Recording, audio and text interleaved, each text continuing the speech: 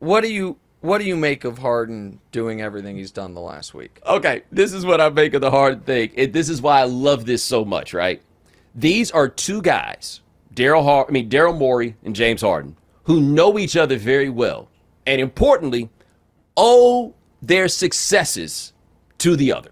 Correct. Both of them. Neither of them have all the money they got. Neither of them have all the prestige they have, if not for the fact that they came across each other in the year 2012. So that the year Harden and Morey came together is actually the same year you and I met in person. Yes. I was living in Houston. Before he traded for James Harden, Daryl's biggest moves in Houston were Jeremy Lin and Omer Asik, and it was known because he structured Asik's contract in such a unique way. Yes. And I always thought he was sharp. I always liked Daryl, but he had nothing to show for what I thought was a brilliant basketball mind. And then he trades for Harden, and I remember going on the radio in Houston because it happened in October. It was Right before the season.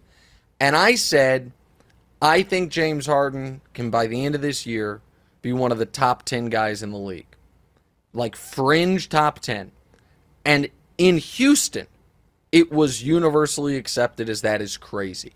Like what Daryl saw that Harden could be and what Harden could become under his system was, we now look back on it and people are like, oh, obvious. It was not obvious. No. It was not obvious at all. And so to you and obviously for Daryl probably was, without that trade, going to be out of a job and then not be Daryl Morey. So I'm just agreeing with you entirely that those two guys coming together is what turned Daryl Morey into one of the moment he leaves Houston, he's one of the highest paid GMs in Philly, and Harden into one of the most statistically decorated players in NBA history. And he's nearly made $1 billion. Yes. Between basketball and Adidas. Yes. Like, correct. I would not be surprised if somebody added up all the James Harden money at this point and it stacked up to $1 billion for a man who doesn't have a personality.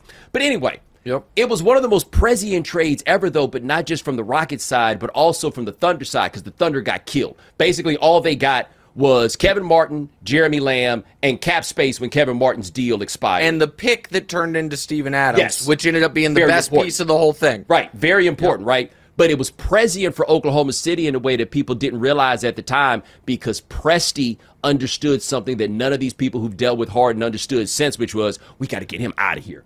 Like, before the season So you starts. think so? You think that's what you Yes. think that he was already showing this? I these think signs? he knew Okay. that. This is somewhat informed. Not enough for me to say out loud. Got it. Okay. But he knew, we got to get this dude out of here. I knew they had to get him out of here just because that's the nature of things, right? He wasn't going to be no six man Right. and still won his money. They had to get him out of here. So Morey saw something in Harden that nobody else saw. Nobody saw. And Presti also saw something in Harden that nobody else had Yep, seen yet. sure. So you fast forward to now, and Harden, whatever lie he feels like he was told, it may have been a couple of lies, but whatever lie he felt like he was told, he felt like he was told.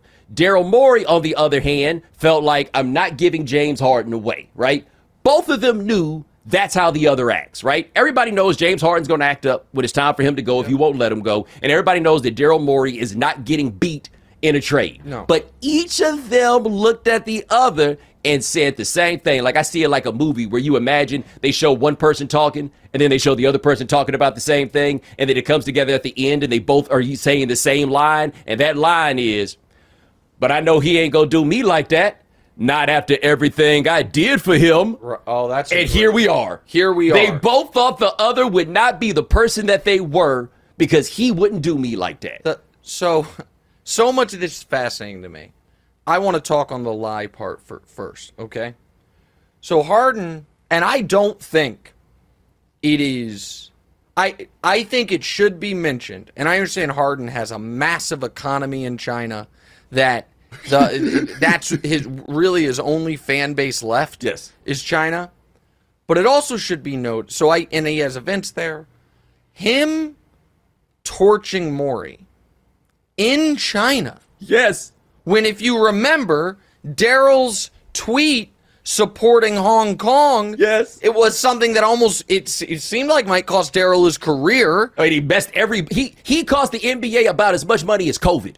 Yeah, correct. That's not an exaggeration. Or at least that's what people say. Yeah. And so there's that kind of undertone to it. Then there is, what is he saying you lied about? Because if he's saying you lied about you're going to trade me, you're not trading me, there is no problem. If he is saying what I think he wanted people to believe he was saying, you told me last year when I gave back the $14 million that there was a max deal waiting for me, like everyone speculated, and to be fair, like the NBA did launch an investigation last year about, found that it was not true, and then the Rockets or the Sixers got docked for early contact with PJ and House, the guys they were able to get with the money from the Harden thing. If that were true, it would be catastrophic for the Philadelphia 76ers, for Daryl Morey, for everybody. I do not believe that's true. I do not believe Daryl and the NBA doesn't believe it, and now Harden is saying he didn't do it. But I know some people do believe that that's what happened here. There was a handshake deal. So let me ask this question to you, because I don't think this point's been made enough. Bill Simmons, to his credit, tweeted about it when the story first broke. He and I are in somewhat lockstep about it. But, well, I shouldn't say we're in lockstep, because I'm not going to say exactly, I don't want to say what Bill believes.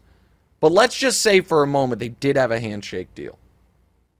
If you're on, and people are like, oh, well, if that's the case, Daryl, broke his word. If I'm on the side of, okay, take less money, you got a max contract waiting for you. Once you make clear to every NBA reporter in the world, you plan to go to Houston this offseason, do I have right to say, well, I guess the deal's off?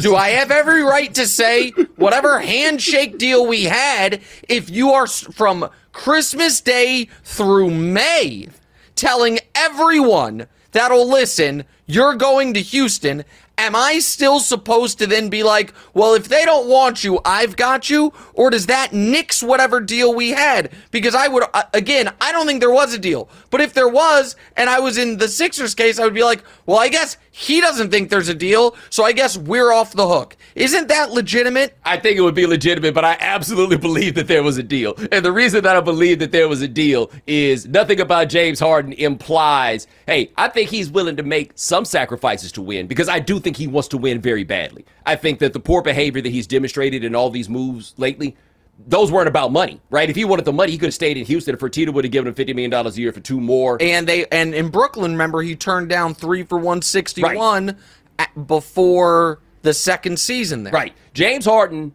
would be one of the greatest players of all time, unequivocally, with a championship. And I think he wants that. Like, he does not, there's a rarefied air that we don't talk about him Also, in. I think how badly he wants to win is evidenced by how much the playoffs get to him. Yes. I think he gets nervous. Yes. I do think that is true. I do think he wants it so badly that it then manifests itself in fear during postseason games. Yeah. But go ahead. We saw that to a degree with Jimmy Butler in the finals, where it's like, oh, what's wrong with Jimmy Butler? Is he hurt? No, he's pressing, right? Like, these things happen. I think he wants to win. Do I think he wants to win enough to give back $13 million and then everything else that came behind it? No.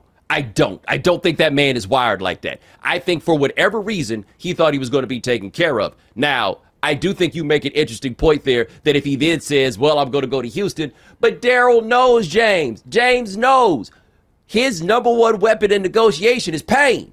I got to make these people feel pain in order to get what I want. So if I'm Daryl, I'm like, no, I'm probably still going to give this to you, because in the end, if they had given it to him, I think James would have taken it, because James wants to win.